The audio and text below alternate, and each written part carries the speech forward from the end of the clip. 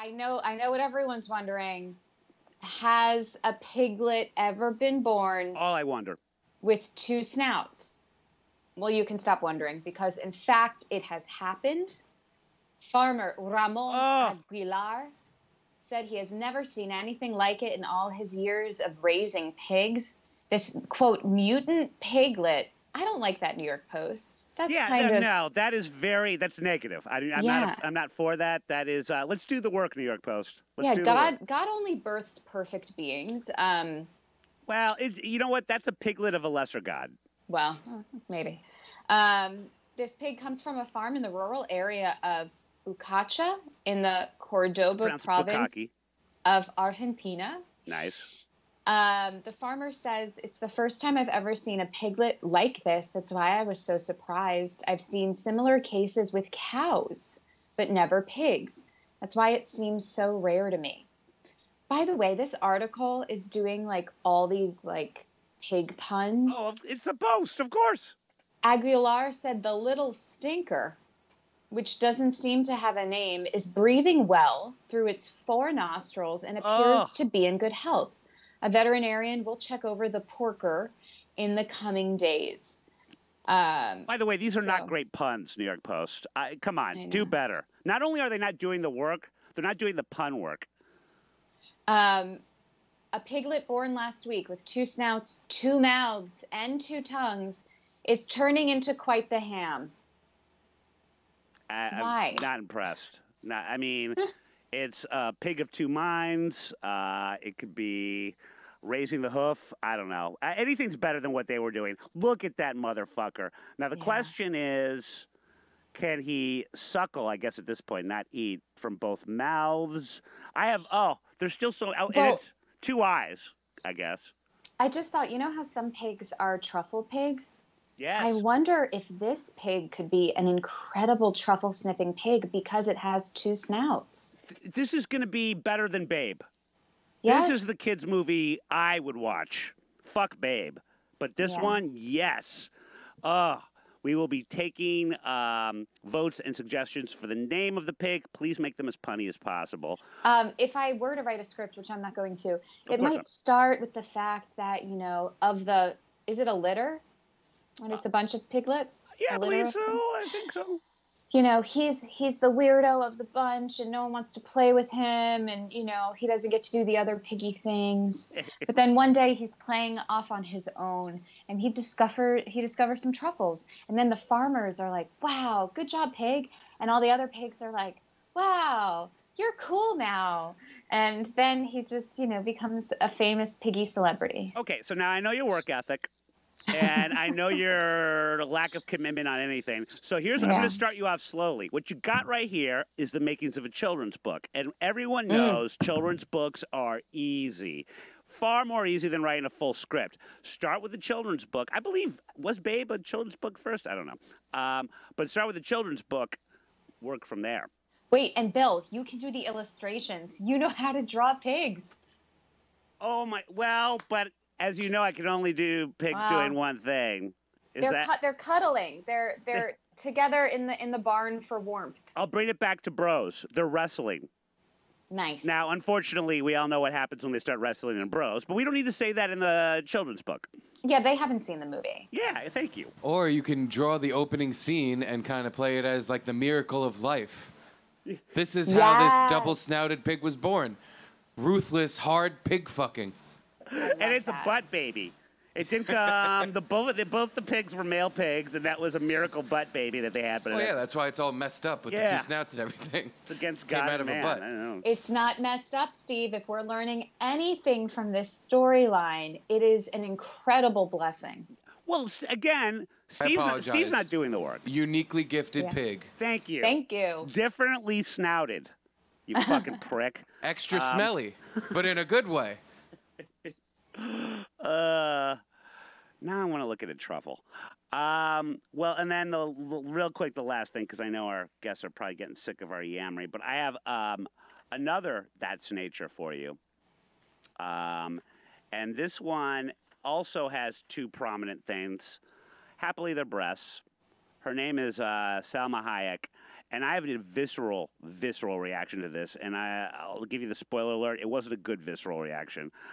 In a series of clips, Salma Hayek, currently revisiting her role in the latest Puss in Boots film, I guess, 56, and not from the Post. Hollywood Life is mentioning her name, by the way. And a gang of unseen friends noticed that some unexpected guests crashed producer Heather Perry's birthday party. Raccoons! This is a big one, Salma says with a smile before calling amigo to the furry creature. Look, he's got the chicken. You gave him the chicken. In the following clip, she gets a closer shot of the raccoon eating away at some of the party's food. In the third slide of the gallery, Salma fearlessly hands a raccoon a slice of the pizza. This is some Grey Garden shit. I think we got a clip of one of the times she's feeding the raccoon. Why would you get that close? Oh, are you kidding me? Like anyone who's from the Midwest is watching this and just thinking, rabies, more rabies. This is the most revealing one. So fucking disgusting. They call them garbage pandas for a reason. Let's see. He's going to pop his fucking disease-riddled head out right now because he's got some free food going on here. I'm so against this in every way, shape, or form. Raccoons are absolute monsters. They will attack you just as soon as they will steal all of your garbage. And by feeding them, you're just encouraging them. They're riddled with disease. This is a great example of like how out of touch celebrities are. Like, does she ever have to take out her own trash? She doesn't know about raccoons. Doesn't know. You're right. You know, she's just like, look at this beautiful little creature. She's never had to actively protect her home against raccoons. No, and if you got a small dog, good luck. They'll fuck it up just as much as a coyote will. Oh, God. Why Salma. is no friend around her being like, could you not? Because you said it was a party for a friend. Is it not at her house? It's not at her house, so now this she's poor fucking person, her. There's going to be a tribe of raccoons like, this is the house with the good pizza. By the way, I love your raccoon impression. That was fucking uncanny. Thank you. Look at that fucker. I want to shoot him. Look, I like me some animals. Everyone knows that. Okay. But if you see a raccoon, you shoot it, people. That's a public service you're doing right there. Yeah. You know what else is a public service? What? Our guests. Oh, thank you, guys. That's nature. Oh, and look, we've got our two-headed goat there, which is appropriate for your story. Yeah, it's dead now. Ladies and gentlemen, we got a first-time guest alert. Mr. Max Marcus, comedian, screenwriter, podcast producer.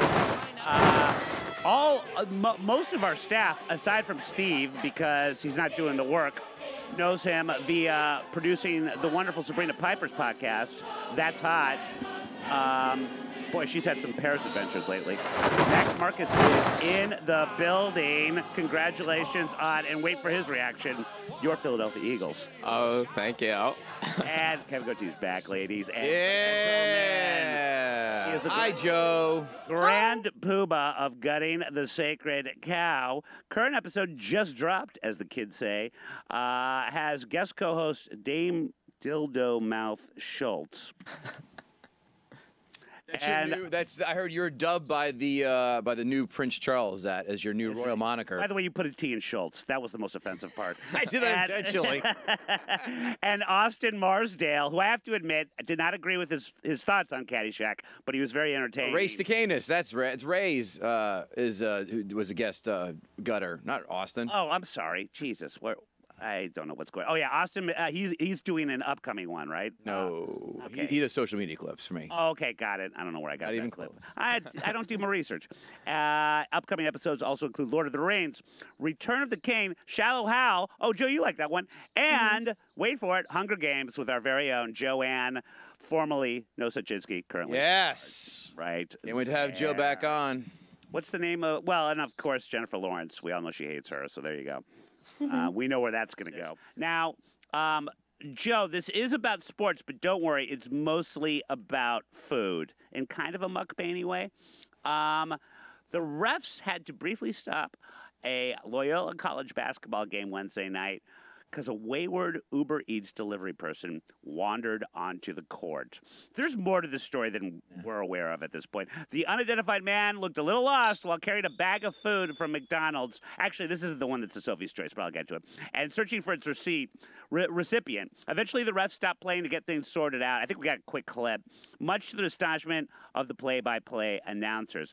I really didn't see it. That's how crazy it is, said Duquesne's coach. Duquesne, you fucking heathen. I don't know anything about college sports. I just saw the video after the game. Is it in Illinois, Duquesne? I could be wrong, but for some reason I think it is. It might be. I'm embarrassing myself. Our guys were dying laughing in the locker room. The guy did his job, and he did it well. Did he do it well? I would say that anyone might note that. Have you ever seen an Uber driver not high on gummies? He's high as fuck on that floor, just zipping around with that bag of food. I'm be surprised if that guy didn't have at least 2/3 of his shit eaten by the time it was delivered. See, that's the thing. I want to follow up to this. And yeah. Look at him. He's right behind him behind the stripe. He should have swiped it NBA Jam style and just shot a 3 for giggles. He's on fire. Look at what the fuck? They don't know how he got in because he didn't have a ticket. And apparently it was somebody working for the Pittsburgh venue's video board. And they ordered it, also not knowing that he would do that. I have an idea. I'm going to go to the Super Bowl and root for the Chiefs because I hate the fucking Eagles. And carry a sack carry a sack of food and just wander in there going, I'm Uber Eats. I guess got to drop this food off and go watch the game for free. That's my plan now. It's not a bad idea. I think it'll work. Yeah. All right. Done and done. I mean, does Super Bowl even have security? Yes. I think No. From what I've heard, you have to be there. Be there 2.5 hours in advance for the screening shit. It is a nightmare for people I've talked to. I look at the Super Bowl like I look at Mardi Gras.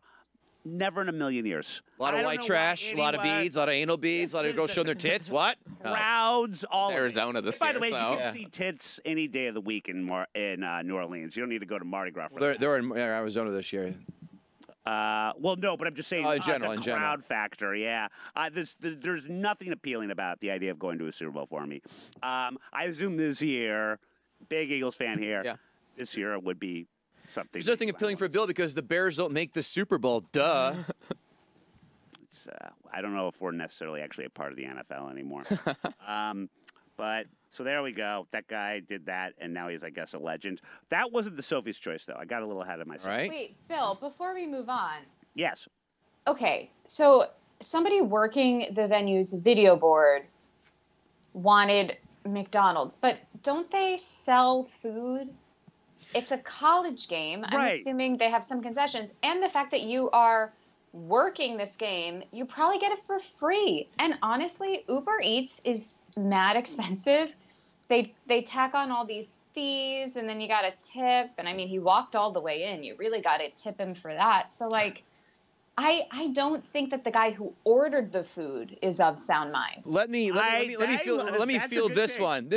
So Joanne, I can tell you're not a person who goes to many sporting events. Have you eaten the food at a fucking Giant Stadium or Yankee Stadium? It stinks. I'd order in food too. I repeat, always eat before I go to a game. You're ordering the wrong food. But this is gonna be cold McDonald's because Uber Eats is gonna always never gets you hot. So this is cold McDonald's. None of this makes sense. No. There has to be more. This is cold Five Guys is better than fucking $18 chicken fingers at Yankee Stadium. I promise you.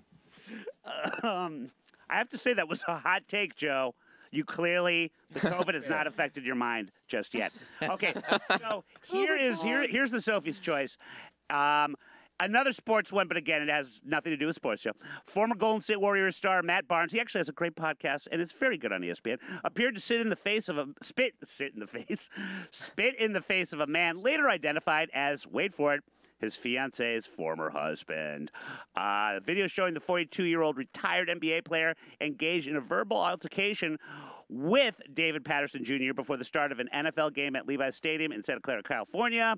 Patterson, 37-year-old former defensive end, was previously married to Barnes' fiancée, model Anansa Sims. What's the fucking names? Let's bring her up. I want to see what they're spitting on each other for and fighting. Well, I guess I did not know this. They were in a reality show together. The former fiancée and Anansa called Beverly's Full House, where they shared 3 children, and I'm sure had all sorts of tomfoolery. Barnes has since requested a temporary restraining order against the former Atlanta Falcons player, who apparently shows up all over the place wherever Barnes is because he's dating his former boo. Barnes claimed that Patterson was the aggressor of the incident and told police that he hunted me down and aggressively confronted me. Patterson shoved me, and I was forced to push him off of me. I did not want the altercation to physically escalate further, and out of frustration with him seeking me out and his unrepenting, repeated harassment, I spit in his direction in disgust. He spit in his general direction, you guys. Barnes has accused Patterson of course, being jealous of his relationship. So now we can take a look at the tape here, but then I will ask you guys all is this like a Cholo gang spitting on the floor before they square off, a la Sharks Jets kind of thing? Yeah, but in that sense, it's the floor. In this case, it was the guy's person. And again, in this day, there it is. There it is. It's like that Seinfeld episode based on JFK. Oh, wait, he's wearing a Dallas hat. All is forgiven. Never mind. I agree with the move. There's tons of other people around, which I find very really odd. Strange. Like, if it was just the two of you, then yeah, spit on him, push him, get him away from you. But you are surrounded by other people. It was like over someone. It's like over someone. Seriously, and well, he's got good aim. Yeah. So is the ex the dude right there in the left, or is it the one the Cowboys? Matt Barnes is the one that's currently seeing her. He's the spitter, and the spittee is the ex that was on the reality show with her. Okay, but that doesn't make sense. So here's the thing: if you won the battle, like I'm banging that now, like why need to rub it in? This guy though, and I will give Matt Barnes credit on this. Well, maybe not for the spitting, but we'll get into that. Again, this guy's been tailing him everywhere. Won't leave him alone. Yeah. Well, I think part of it is that. Hang on, we got to remember some history here, Bill, which is that Matt Barnes fought Derek Fisher, drove over 4 hours to fight Derek Fisher. Touché. So this isn't the first time he's sought a fight. 4 hours. Derek Fisher. That's a long time to sit there and mull Derek that. Fisher fucked his be angry wife. for 4 hours. Allegedly. To keep that level of anger heightened for 4 hours is a level only, for narcissists and fucking maniacs. That's some It's a Pat crazy Dixon move shit right there. That is some Pat Dixon shit. Okay, so here's the Sophie's choice. This was a big debate. If you can have if TMZ even knows what a debate is, with the staff. Would you rather? And we can just go down the table, starting with the COVID kid over here. Would you rather get spit in the face or punched in the face? That was the question. I think it's a simple answer, but there are some mitigating factors here, particularly in this age of disease. Joe, what do you think? Would you rather get clocked or spit on? I think spit on. Also, as an actor, I get spit on all the time, not in the way you think. Speech and diction. Yeah. People are spitting. Bill, you spit on me almost daily on the show, because of your tooth issues. So I think, and also, money maker. A punch could really destroy something here. So a spit, I would rather. But Joe, it might solve your speech impediment. What, COVID? She's got crooked asses. What speech impediment? Who is she, JR from fucking Monday Night Raw now? She's got a little of We got an old slobber knocker here tonight, King. That's Bill Schultz's music. She's got a little of the Drew Barrymore S's in her. A little bit. Not as much of an alcoholic. I know my answer. Kevin, what do you think? Spit or hit? I need to know certain things. Who's throwing the punch? I mean, if it's Bill Schultz throwing a punch, I can definitely understand. I can take a punch. When did this begin? I didn't mean for this to turn into a Bill bashing. Spitting, I need to know if this person is contaminated or not. I agree with Joanne mostly, though. I do not want this beautiful thing touched in any way, shape, or form. But if I have to take a punch, someone very wafy. If it's Timothy Chalamet trying to load up, I go, motherfucker, bring it on. Oh yeah, he's a bit of a waif. And then I'll spit on him and he looks like a slapper with nails. Max, I mean, first of all, if you're a germaphobe, they're gonna say, I will be hit in the style of a Creed movie versus getting spit on. But I mean, overall, even if it's a germ thing, I'm a bit of a germaphobe. I think I'd still rather be spit on, unless they're like really diseased. And the TMZ, the logic, and particularly with a lot of the guys on the staff, which I kind of thought was interesting, is they found it was more disrespectful. Yeah, the spitting versus the hitting. Like it's like, I don't know. In some ways, it's more insulting to the man, to his manhood. Well, do you think also that the reason he's stalking and being so unchill is because Matt Barnes had a way better basketball career than this guy had a football career? So it's like he played like one professional year with the Falcons, and Barnes was over a decade in the NBA. Without a doubt, and that surprised me that he got that reality show for that. You know, for his background. I didn't know. I mean, maybe she's famous. I've never heard of her. I don't know. But, yeah, that's. Hold up. Let's see what they're fighting over. I want to see. It's a good I want to see, are they fighting over Salma Hayek now or now the first name is going to be or Chloe narrow it type or the Raccoon. It's going to narrow it down. True. The last name will not, because her last name's Smith, but it's Alonza Smith, I believe. Alonza? Oh, I'm sorry, Anansa. Anansa Sims. Sims. I'm the worst. Jesus I think someone Christ. hit me. Someone hit me. What were your cat scores when you were taking them in elementary school, Bill? I couldn't even spell cat, so they let me not take the test. But that's who they're fighting over. And, you know, if you want to type in her name and then also nude, we'll see what kind of past she really has. On Mr. Skin, I'm not please? against it. Yeah, they charge you. But, yeah, I mean, I would get spit on, and it was a healthy debate in TMZ. A million times over. I don't even care if it's a toothless meth addict in the middle of Central Park. Spit, spit, spit. Anyone that would choose spit has never been hit before. Right. Is what I mean. If you like, it ain't like the movies, kids. If you want to know why I have teeth issues, it's because I should have gotten spit on. Yeah, anyone that chooses spit has never lived a life, as far as I'm concerned. I don't care how much of a germaphobe you are. But it went on and on and on, and it blew my mind.